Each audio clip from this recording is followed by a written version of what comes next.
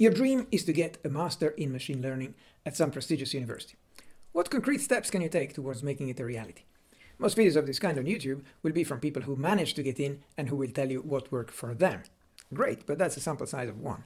If you're a bit smarter, you'll want to hear from those on the other side, those who actually do the selection, and listen to what they actually look for. So if you are smarter, you've come to the right place. I can give you the inside story about what works and what definitely doesn't work in graduate studies application.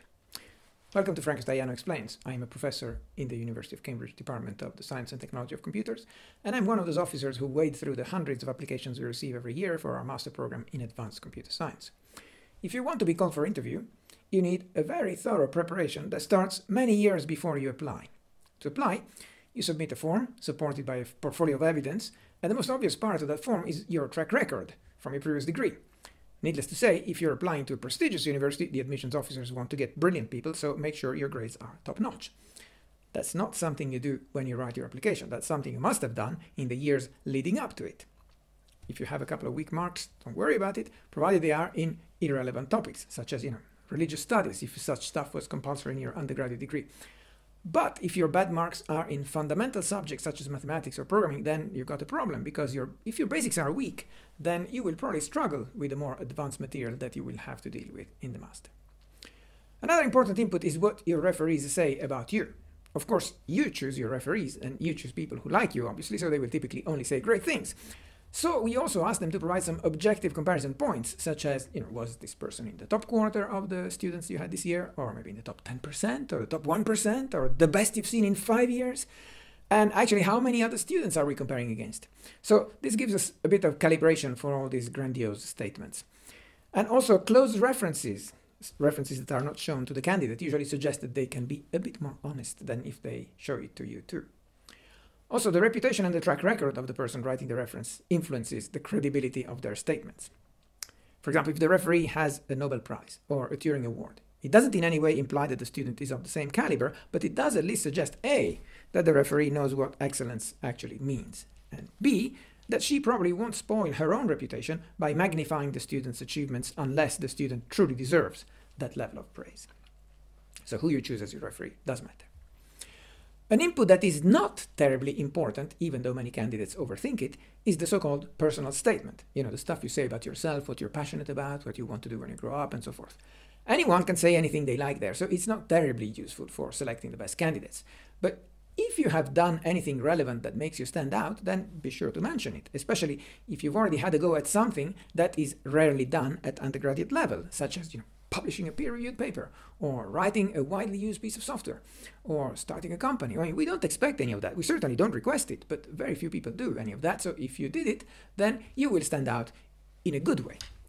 Don't bother with stuff that is exceptional but totally irrelevant to your degree, such as sports achievements, having traveled around the world, and all that kind of stuff. What is instead rather more important than your personal statement is your research proposal. This tells us something much more informative about you and your potential as a graduate student than your personal statement does. Have you done your homework?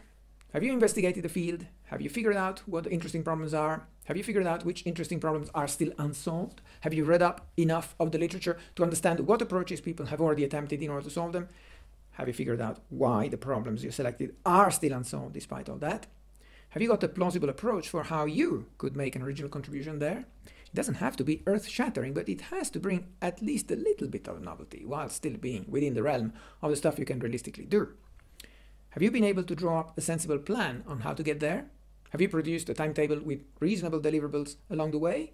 All of that is very important, and it's quite difficult to do. We don't expect you to get it right by yourself. In fact, once you do get admitted, then your supervisor will mentor you while you learn how to do it properly.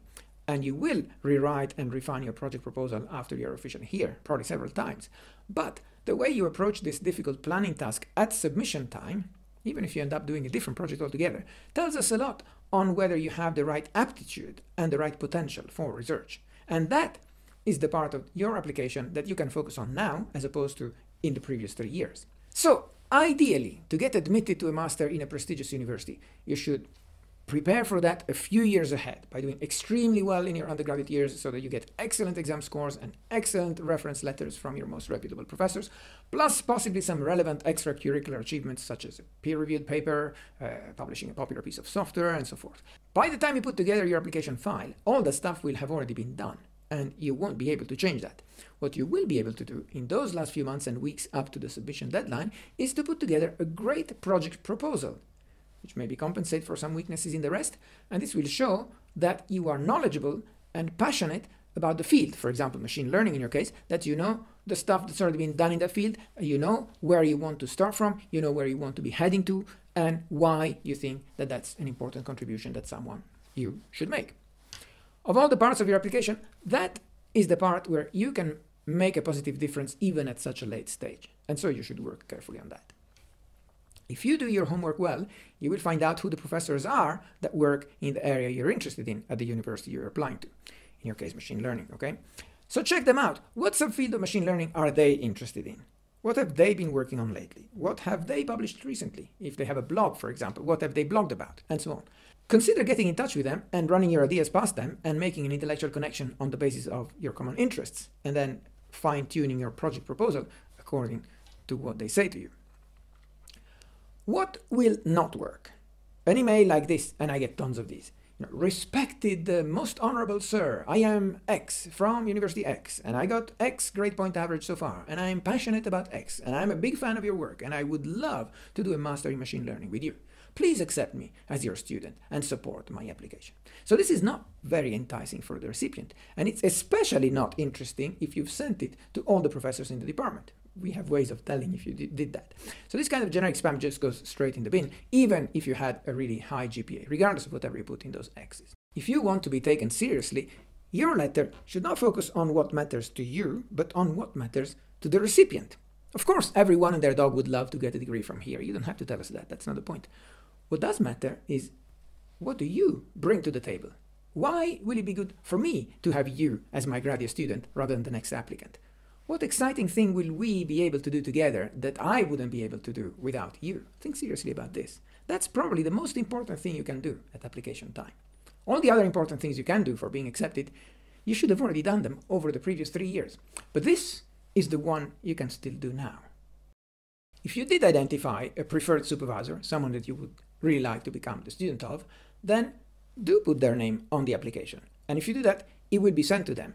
And it will be sent to other people as well. It's always sent to several people so that they can assess it. And this will happen regardless of whether you've been in touch with them before or not.